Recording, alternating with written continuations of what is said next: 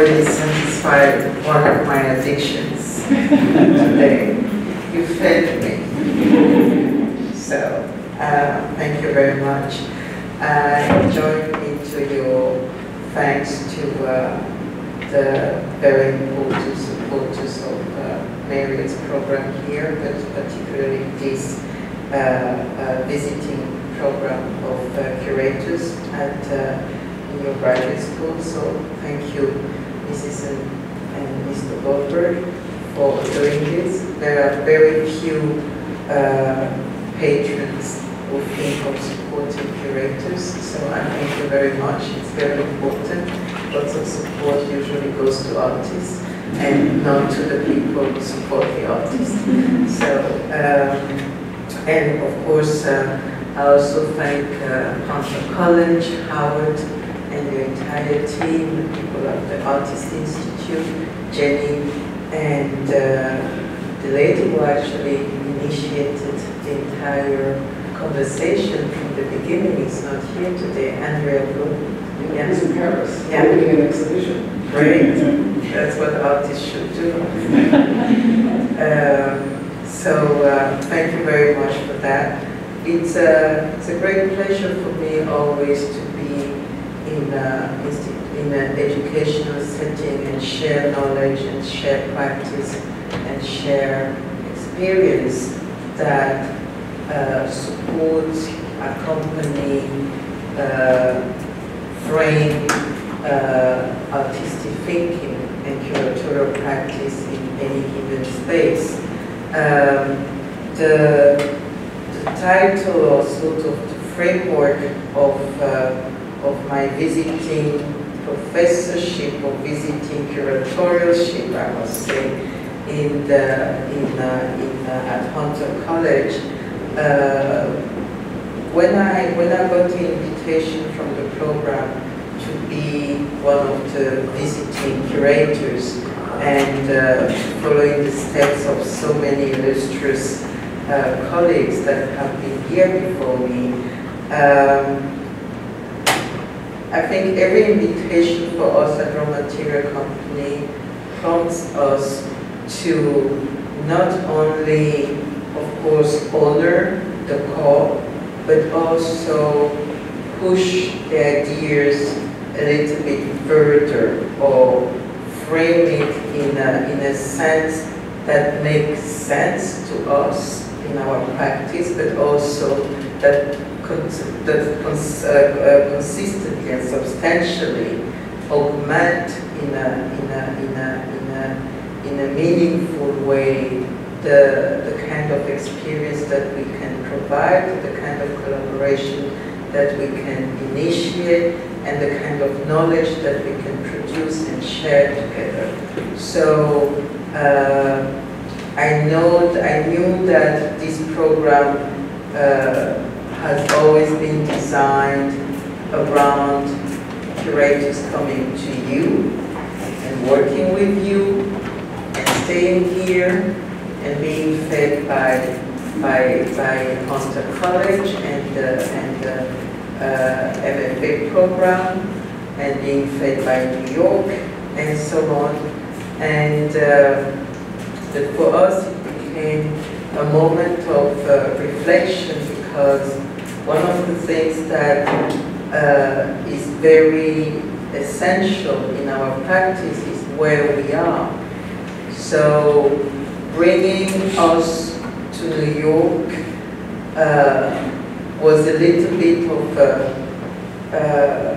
a difficult matter, and at the same time we thought about what is it that our practice really makes sense in the context of a program such as the curatorial certificate program at Hunter and the studio practice program, the art history department. And we came to the realization that me coming to New York for 2 weeks and running seminars here would be just a proxy, kind of like I would never bring everything to New York. So in order to expand that possibility and in order to provide a better grasp and a better understanding, so I told Andrea and Howard, listen, I mean, this is the context in which Fred will put it, but this is what I offer. Why not, instead of me coming to New York, why don't you come to Dakar?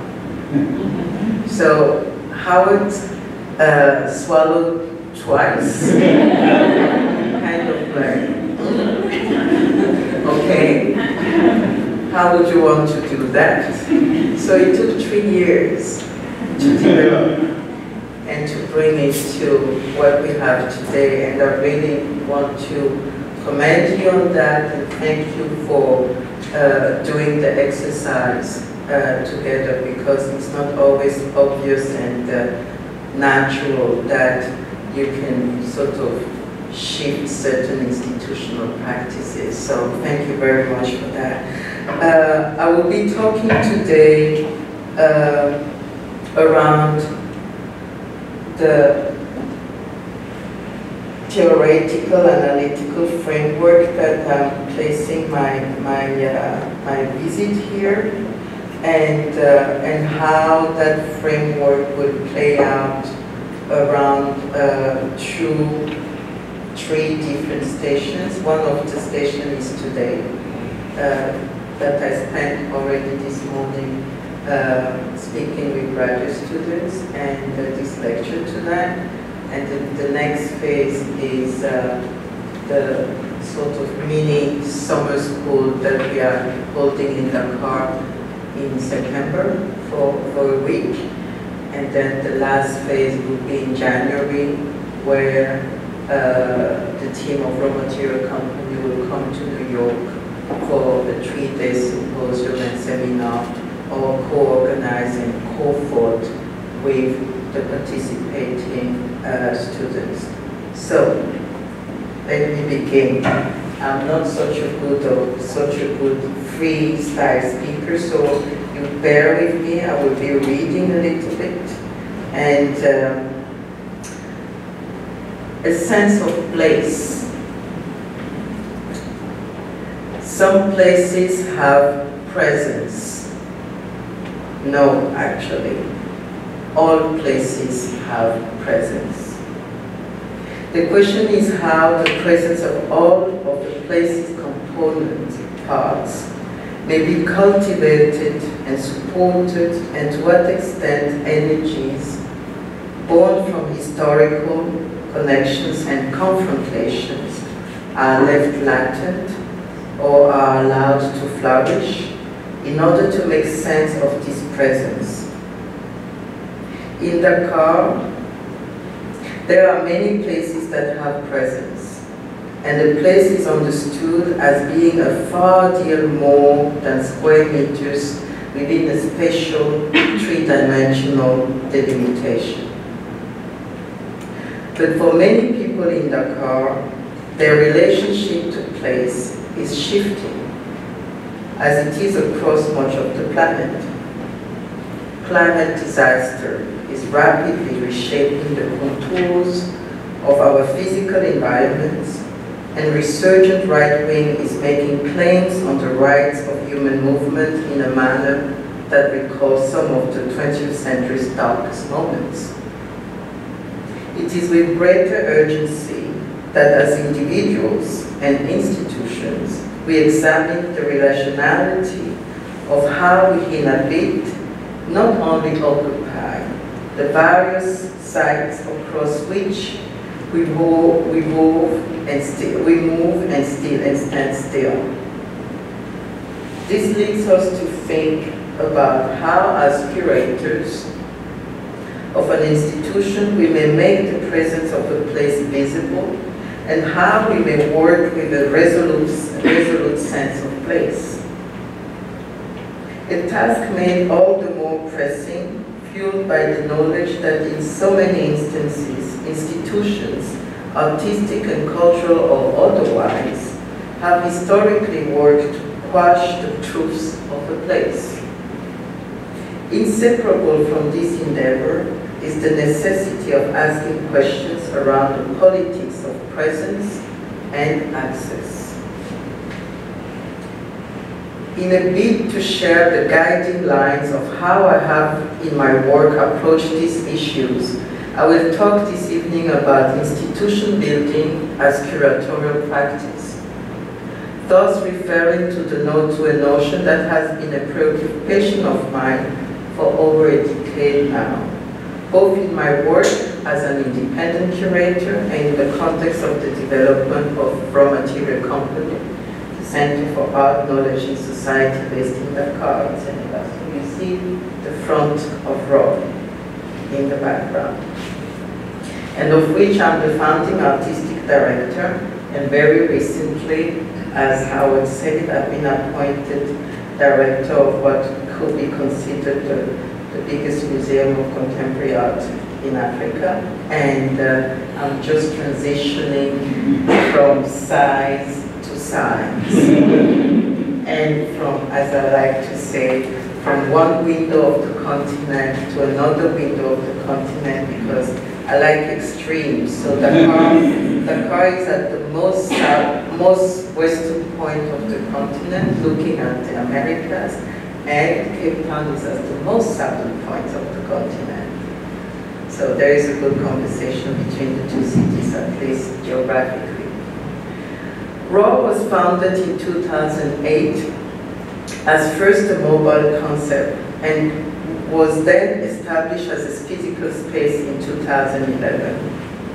As our curatorial practice and the scope of our work has grown, so has also my interest in the way that art institutions encapsulate and act on different forms of curating.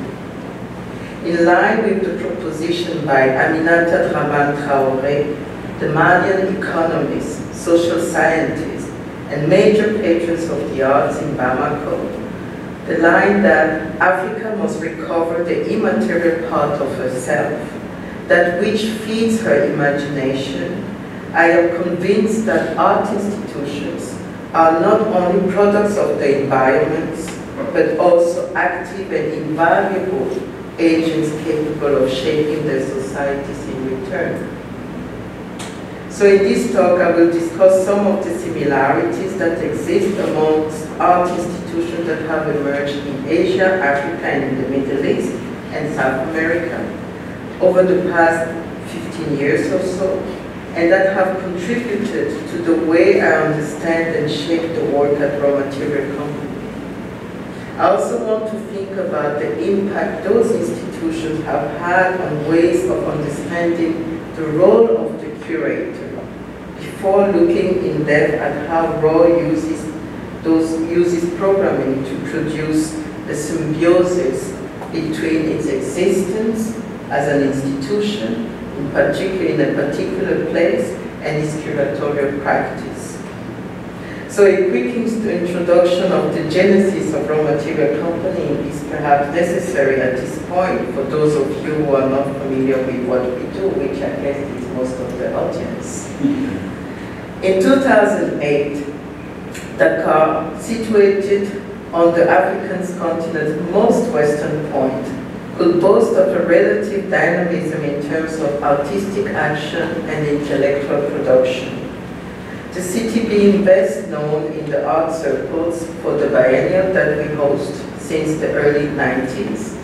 In the 20 years following its independence that happened in 1960, Senegal had a centralistic model of state-led cultural production, a sort of a hangover from the French colonial period, and reinforced under the President poet Léopold Sédar Senghor. The structural adjustment programs of the 1980s, however, brought an end to state support and wired the cultural arms of international diplomacy, and a small number of collectors contributed to the art scene. This led, in general, to a significant shift in style and content that was tailored towards the top-down goals of international development and a misplaced and deformed notion of what traditional African art should be. So what's more, by the early 2000s, there was no formal space to address theoretical ideas around contemporary artistic production, and I was becoming frustrated with having to apologize to international visitors for the dearth of such spaces. Raw material was thus born out of the necessity to create a space for sharing knowledge, a place that would provide access to contemporary artistic theory, and in return generate discourse, ideas, and practice. And as all Africans know, which you all are, because we all come from there, the act of naming is of the utmost important. What I didn't want was a name that featured contemporary. We also didn't want a name that featured art, and certainly not a name that featured African. So Raw Material Company thus has several significations, referring to Africa as historically providing raw materials for global industries, but also to art and intellectualism as raw material for human development. Company, at last, stands for both an entrepreneurial approach to artistic production as well as a collaborative sense of togetherness. I will come back to our program a little bit later. It is important to note here, what is important to note here is that Raw Material Company emerged at the same time as a significant number of other private, non-commercial art centers away from the epicenters of the Western art world. My curatorial engagement with this phenomenon was made particularly potent when in 2009, I was invited by Sir David Ajayi to curate the contemporary section of Geographics in Brussels, a map of African art past and present, in the context of the celebration of 50 years of African independence at the Palais de Beaux-Arts in Brussels. I was growing more and more wary of curating exhibitions, and I was not interested in doing another lining up of the usual suspects that have been widely promoted over the last 15 years or so. So in my thinking, I gravitated towards the question of how the continent of Africa, after 50 years of independence of the vast majorities of its country, how the continent is really determining its artistic landscape.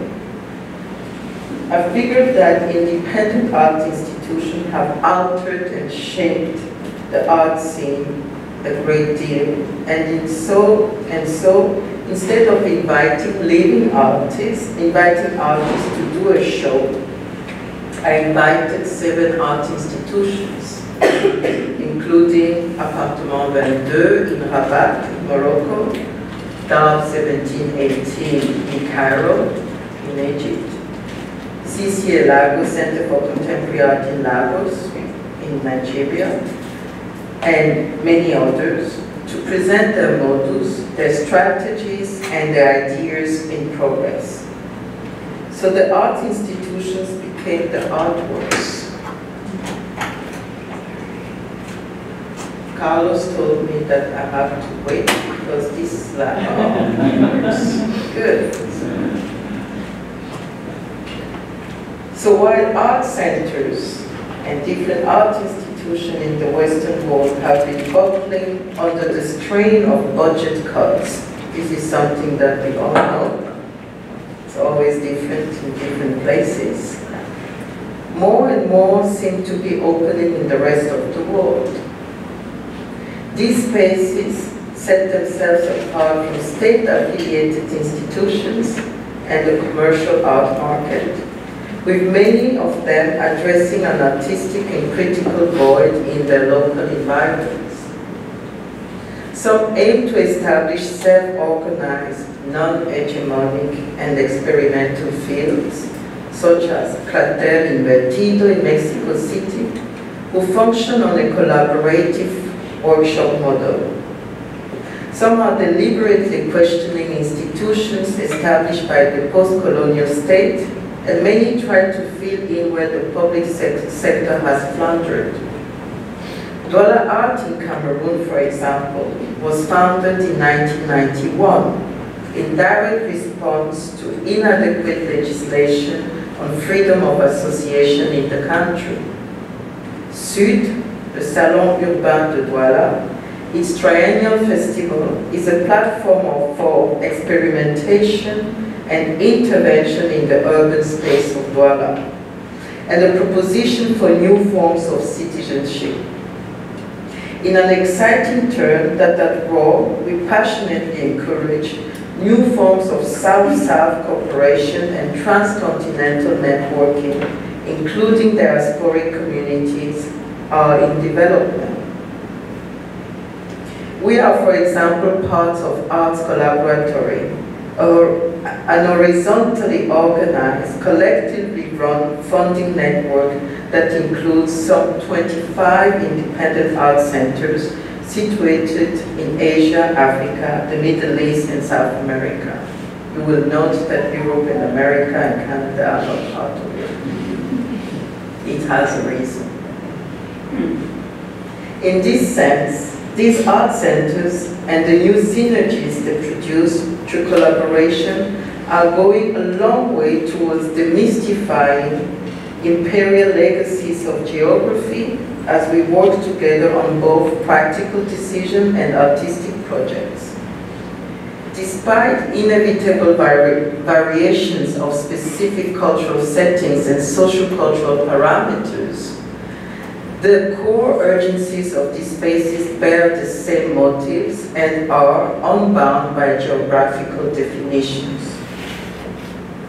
They embrace a diversity of practices and are complicating Western assumptions about what authenticity means with regards to regionality. Context and relativity are tools imperative for these centers in organizing new flows of ideas and production. These art centers are spaces of proximity that know their audience intimately and are therefore well positioned to engage deeply with the environment. Cameroonian curator Simon Jami, by no coincidence, the artistic director of the Dakar Biennial 2016 and 2018, argues that the creation of these spaces is therefore, quote, a political gesture that proclaims the primacy of the people over the state apparatus, end of quote.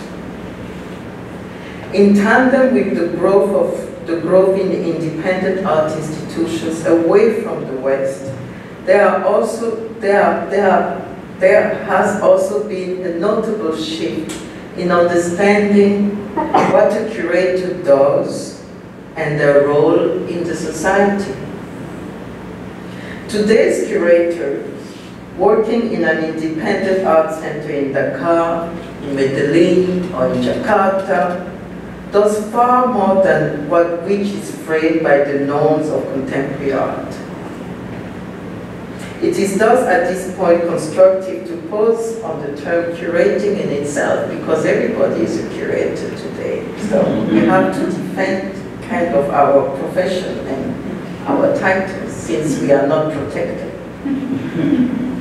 The tropes of the international contemporary art world, with its closed ties to market mechanisms and the strictures of academia, do not necessarily leave the space for thinking deeply about artistic practices on the African continent. We must also remain attentive to the linguistic precision, as in RAW, we are working in a country where the official language is French, but where the most widely spoken language is Wolof, all the while heavily anglicized by the overall imperialism of English as the lingua franca of contemporary art. In the Cambridge English Dictionary, the verb to curate is equated with a process of selection. In Rafal Niemoyevsky's essay, The Aspirational Narrative of the New Curator, he guides us through the overuse of the term, referring to curated hotels, to curated shop windows, to curated menus, to curated workouts, to curated playlists, and so on and so on. In French, the parameters of the term are tighter. There is no verb for curating or to create. One is a commissaire, or one does commissariat. So, but a commissaire is someone who is responsible for a commission. There is clearly a disparity between the two definitions. I would have loved to be able to decline this in Russian, Japanese, and Spanish, and so on, but I leave it at French and English. So there is clearly a disparity between the two definitions. And we see how in the English language, curating has become an umbrella term for an ever larger host of different activities centered around selection. Whereas in French, the connotations are with either the police or they suggest a somewhat teleological economic exchange, which if you put both together, we sort of come to what some of us do. This is not befitting to what raw material does at all. So let's go further into the etymology of the word. Niemoyevsky highlights the Latin roots of the term curate, curare, meaning to care for, which we all know. While this meaning is inextricably tied to the historical role of curator as caretaker and protector of a particular collection, its connotations are given new life in today's social-political and artistic climate, where the urgencies of defending sites of criticality and dreaming press upon us all. So maybe this is more akin to what we do at Raw Material Company. Our curatorial practice is our way of caring for society and its citizens to ensure its health and vitality. Let's see if it works. Oh. This is a very nice picture that I love, and with my ear whisperer, the artist is a sample. Here I would like to pose, as one cannot talk about Raw Material Company without pointing out the work of the renowned artist Issa Sam, a Senegalese painter, sculptor, performance artist, playwright, and poet, and much more, who was one of the pioneering members of the Laboratoire Agita, a collective, one of the first artist collective ever on the continent, created in the very early 1970s.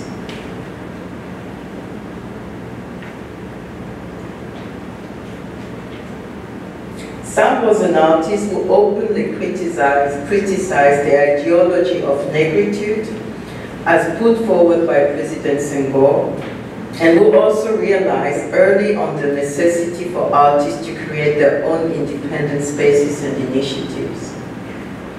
When I arrived in Senegal 24 years ago, after a prior short visit, One of the first people I was introduced to was Issa Sound.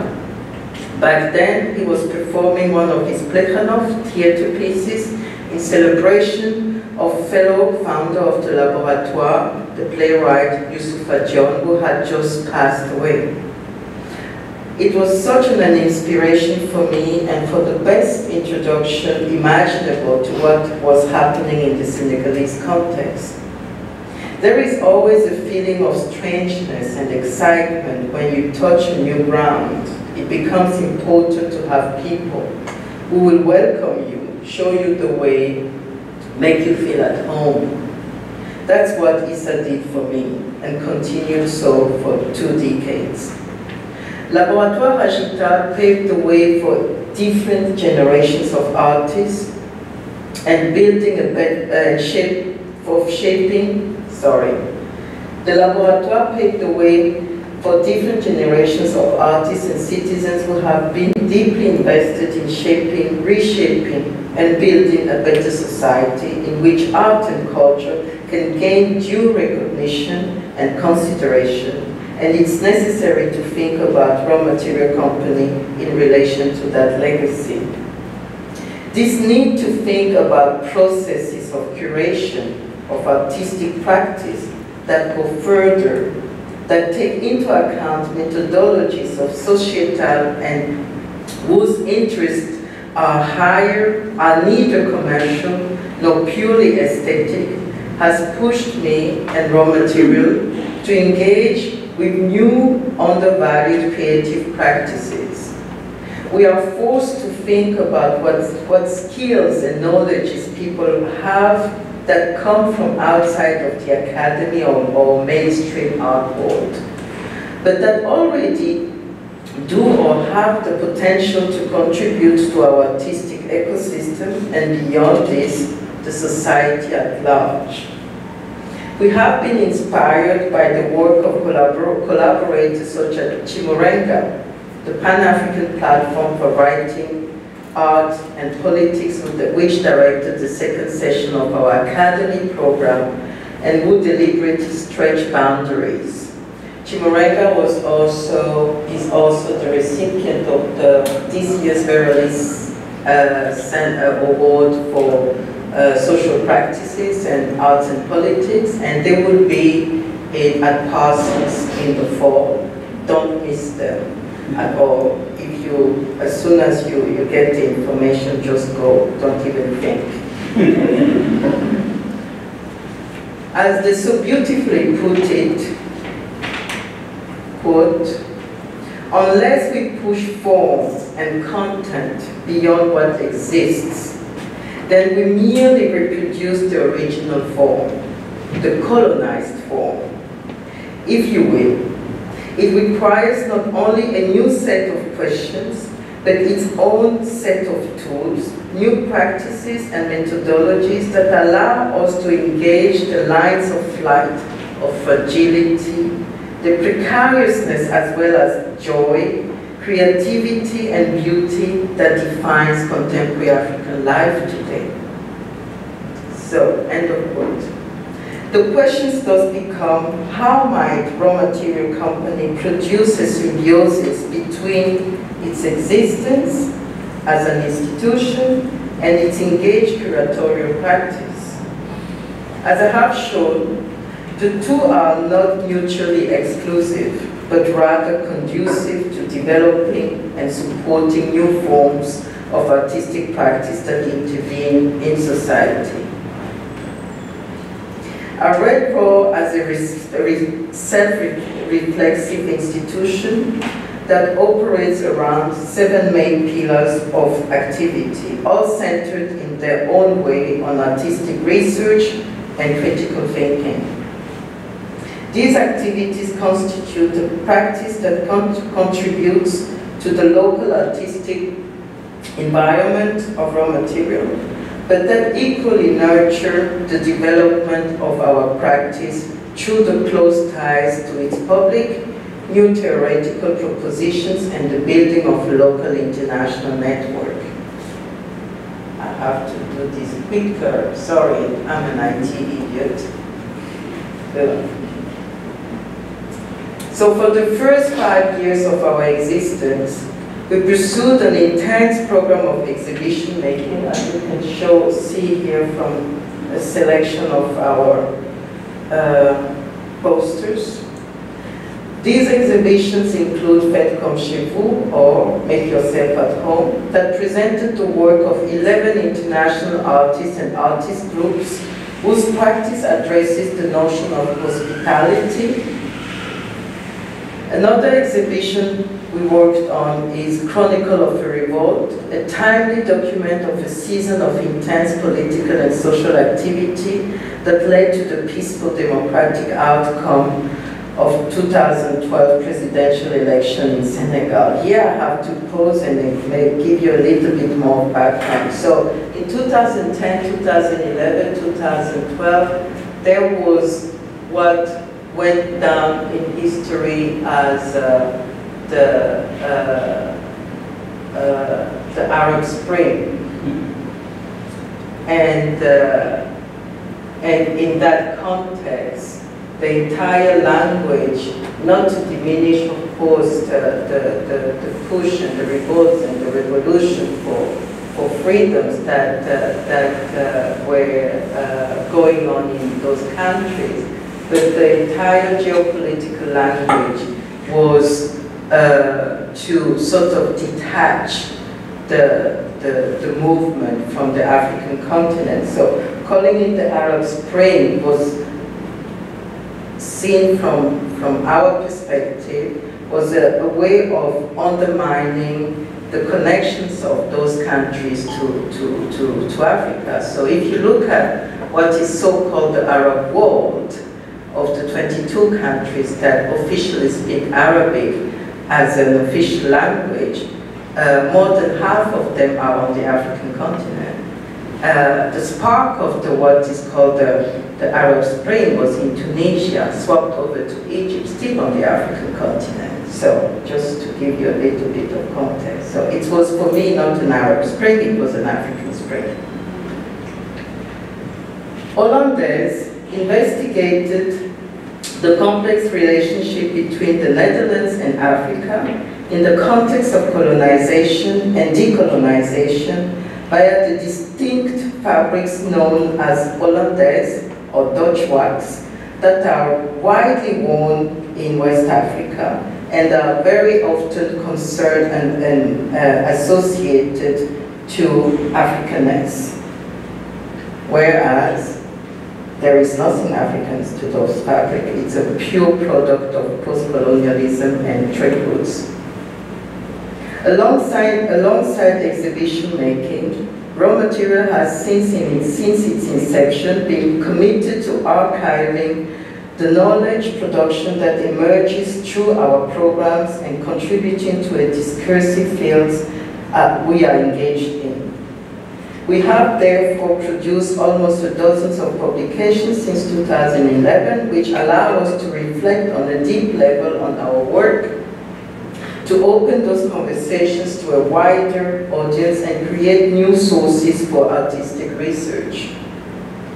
Our investment in reading and writing is also manifested in our library that is specialized in contemporary art, and that is the only one that exists in Dakar in that form. With over 2,000 works, we have also established a book club that aims to activate the resources in our library through lively public discussion.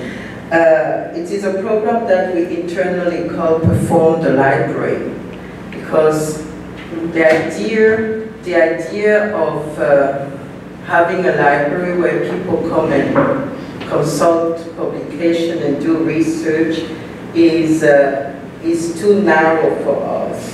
And we think that knowledge that is contained in a library such as ours should be, particularly when it's artistic knowledge, should be performed in a manner that is active, that is lively. So our performance and book club activities are part of that endeavor.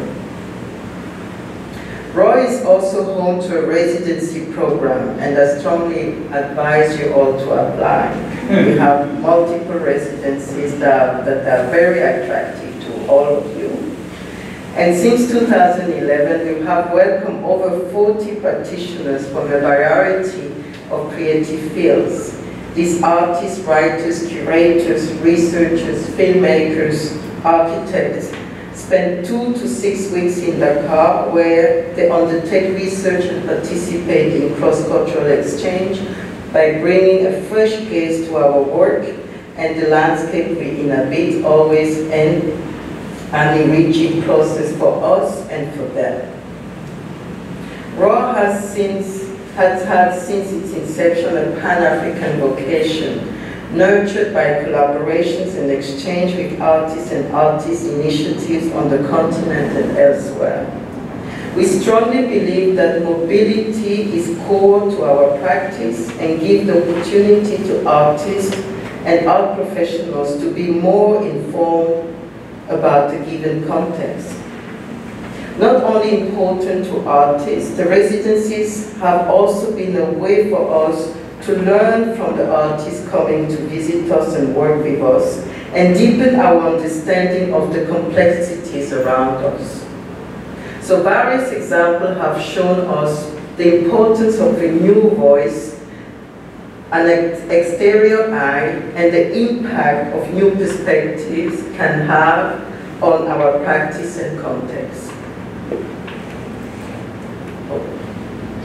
So, residents like Zen Marie, a South African artist and thinker and critic, Monira Al-Kadiri, Kuwaiti artist who may be familiar with some of you in New York because she has shown at MoMA recently, and Tuan Andrew Nguyen, amongst others, have shown in different ways the importance and value of exchange and collaborative exploration. This is Munira during her public lecture during her time as a resident at Raw Material Company.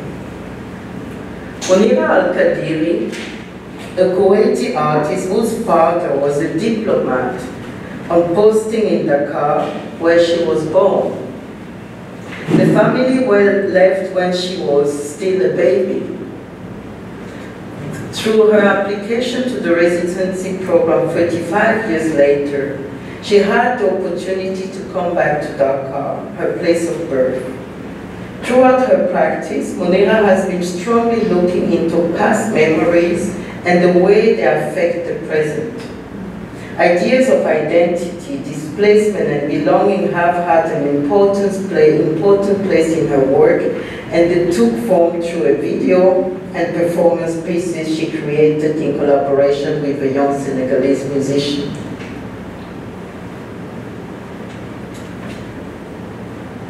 Zen Marie is a South African artist with whom we have worked multiple times since opening in 2011. When he contributed his first residency, he conducted his first residency with us, doing research on the idea of circulation and navigation of cities, a project that he has developed in South Africa and India as well. Zen has been a resident at Raw Material in many qualities, as an artist, as an observer, as a faculty, and member of our study program, the Raw Academy, that I will explain later. During his most recent stint, Zen explored the history of an uninhabited island located off the coast of Dakar, Île Serpent. This island has a strong presence in the imaginary of the city, but is considered as a ghost. And many Senegalese people choose not to visit given the legends that it is attached to.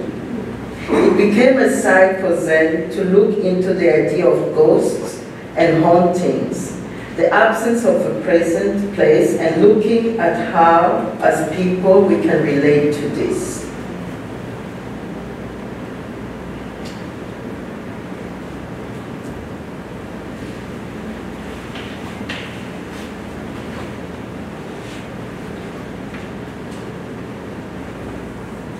Tuan Anh Nguyen, a Vietnamese artist, former member of the Propeller Group, the Artist Collective, who works with video among other mediums. In his practice, Tuan has been focusing a lot on the aftermath of colonization in different contexts and the way in which it has shaped different societies.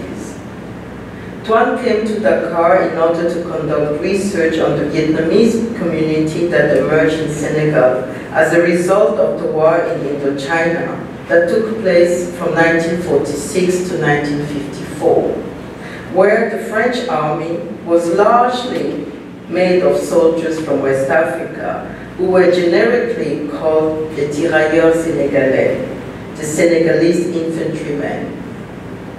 Many of the thousands of soldiers who came back home from the war were accompanied by their spouses and children born out of the relationships with Vietnamese women. Even though we knew about the history and wanted to address it, we at Raw Material Company were not aware of the real problems faced by the community in terms of integration, belonging to a place, and the remnants of their own past struggles. Tuan's residency created a space of dialogue with the Vietnamese community in Senegal, with whom we hadn't been able to engage with. And this is a view of the work that resulted out of the residency that Tuan presented at still ongoing Sharjah Biennial recently. Maybe some of you were there. It's a very touching, emotional work. I cried when I saw it. Central to our program and commitment to fostering a close relationship to a diverse public is also Fridays at Raw, a constellation of weekly public events that offer a platform for reflection and debate around artistic and curatorial practice, architecture and urbanism, society and cinema. The program is built around 4 different thematic components and is organized in collaboration with local practitioners and specialists in the field. Vox Artists, for instance, is a privileged moment for artists to share their work with a diverse audience. It's a moment for artists because we strongly believe that as much as the exhibition is center stage in curatorial practice, the exhibition in itself is limited in terms of getting an understanding of artistic practice. So the Vox Artists program is really a moment for us to provide a space, a time for artists to get deeper in explaining, exchanging, sharing their practice in a more kind of conversational, analytical, critical, depending on whatever form of engagement they are comfortable in engaging with, so as to provide an understanding of what they are concerned with and how they do their work and how they present it. Parlons Sénégalaiserie is another series of debates and discussions on Senegalese society. And Raw Cine Club is obviously a film screening followed by panel discussion, and Cityology is a reflection on contemporary African city space through the prism of urban and architectural policy and politics. As part of our constant negotiation and play with different scales of relationality, being at once deeply rooted in the local context of Dakar and involved in trans-regional and continental networks, Raw Material Company has organized 3 symposia reflecting on the status of artistic and curatorial practice in Africa. Our symposia, known under the generic name of Condition Report, which most curators know what that is, has contributed to the emergence of new discourses and awareness in relation to the dynamics at play in the contemporary art landscape. In 2012, the symposium, our first inaugural symposium, Condition Report on Building Art Institutions in Africa, was the opportunity to focus on how independent institutions have contributed to shaping the field of contemporary art on the continent.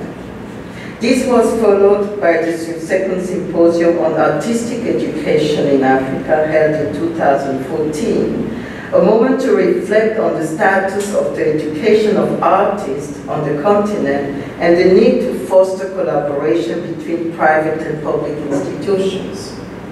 Condition Report 3 took place in September 2018, so quite recently, with a focus on art history in Africa and convened in collaboration with art historian and colleague Smooth Oguchekunzewi, who would soon become the curator at MoMA for African art. The most recent addition to the raw material company frame of programming is, as it were, is the Raw Academy. Increasingly convinced that we needed to do more for artistic education, which we found to be largely underwhelming or positively problematic in our region and further afield.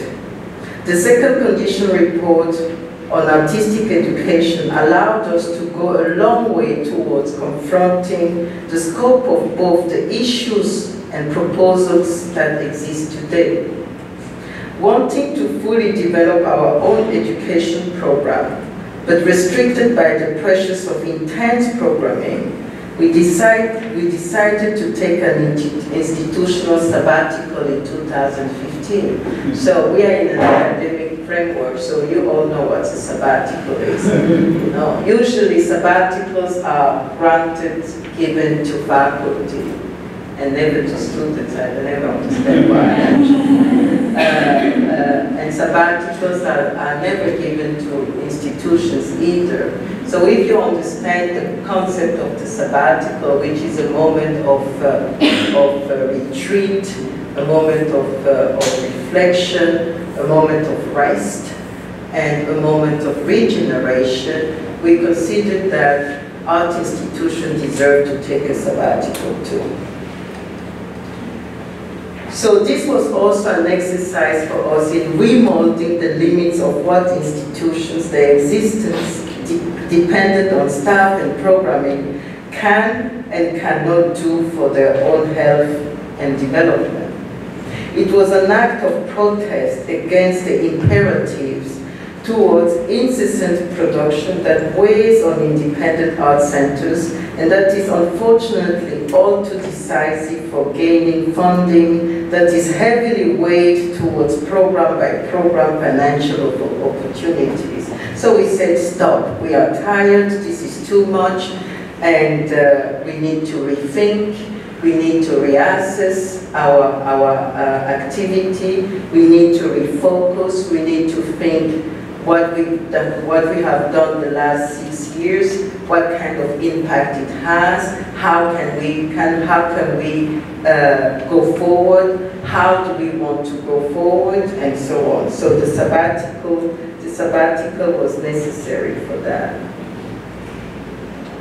It was So for Raw, it was the opportunity to wholeheartedly focus on putting together the Raw Academy. Now, our most pivotal and intense of our activities, actually our flagship program, to which you are also welcome to apply. Raw Academy is an experimental residential program for the research and study of artistic and curatorial practice and thought.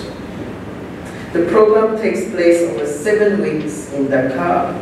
It is dedicated to a dynamic reflection on artistic research, curatorial practice, and critical writing.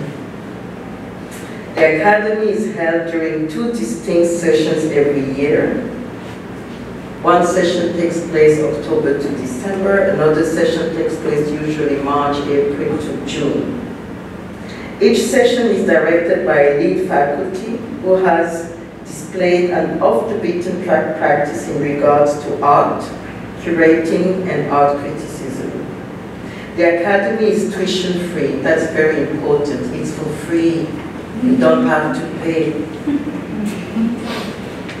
It's tuition-free, experimental study program, and fellows are newly graduates from art schools, curatorial programs, and various fields of the humanities. We admit a maximum of 10 fellows for each session. We consider that recent graduates or practitioners that are at the early stages of their careers are in an incredibly sensitive, vulnerable position. Often highly formatted by their education, their transition into the wider artistic ecosystem is rarely an easy one, as financial pressures and the fierce trends of the art world risk pushing them away from radical practice. It is also far too often the case that their network is limited to peers from their own discipline, and they lack contacts that will help them to complete their own skill sets and who will nurture their individual strengths and perspectives. So we try to catch these future artists, critics, writers, and art historians at this tender moment and to give them a space to interact with new ideas, points of view, and to put them into action together. Actually, to unlearn everything that they've learned in their academy.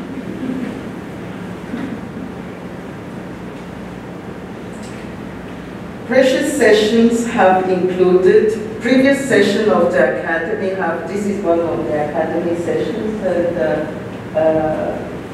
in the courtyard, studio yard of Isasam. Previous sessions have included Hunger Incorporated, directed by Beirut-based independent curator and critic Rasha Salti, with the striped pants there.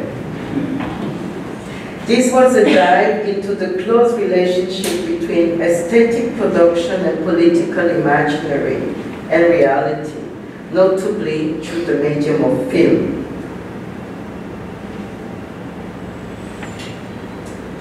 The second session of the Academy, titled Angazi But I'm Sure, directed by the collective that I mentioned earlier, Chimurenga, that investigated and engaged on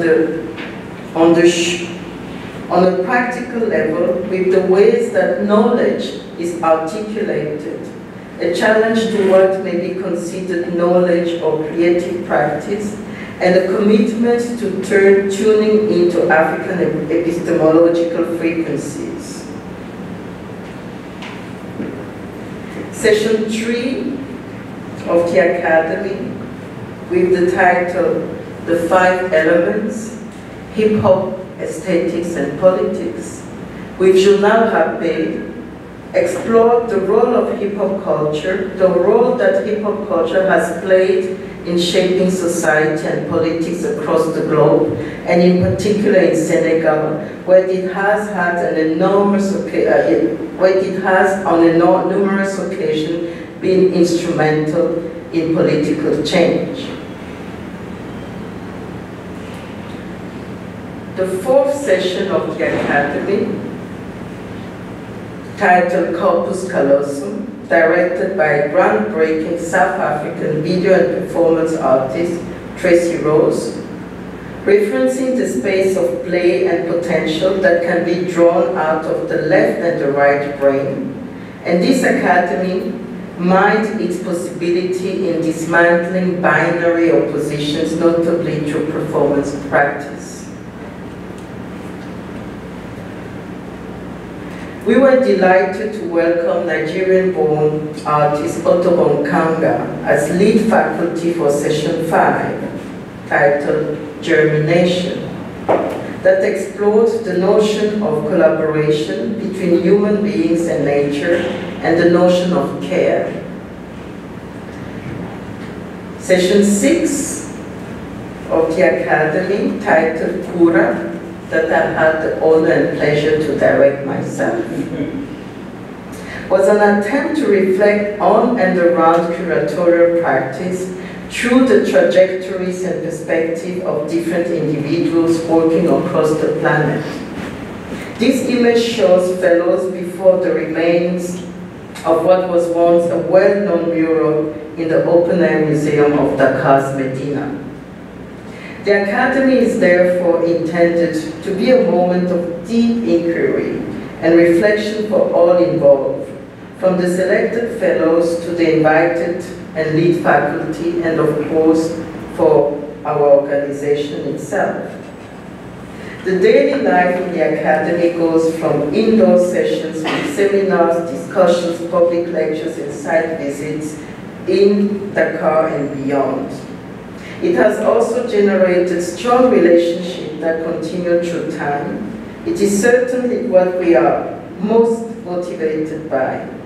We have fellows that have become members of our team, fellows that from their time abroad and in the city of Dakar decided to settle in Senegal there, and fellows that became close collaborators of invited faculty members. What's more, our programming staff are deeply involved in both the running and the day-to-day experience of the Academy, which allows us to constantly reevaluate our own approach to curating and research. This contributes to a fundamental level of the capacities and evolution of raw material as an institution, never allowing us to rest on our laurels. I mean, I have to say here that the very fact that we call our program Academy is a subversive action. Because somehow, somewhere, academies are meant to maintain certain standards, and we are definitely here to disrupt those standards. The seminars we are afraid to be running with Hunter College later this year and next year will build on these themes and experiences discussed so far. There will be an invitation to think about the curatorial in relation to a place. If we want to strengthen the pertinence and possibilities of our practice, we must look not only at the great exhibitions of the last century, but at the diverse set of modus operandi for organizing and narrating creative practices. How have actors active in our local context and from across the creative disciplines responded to and shaped their environment? How do they collaborate? How do they tell stories and recall history? How do they create sites of possibilities? And how could this impact the type of curatorial work that we do?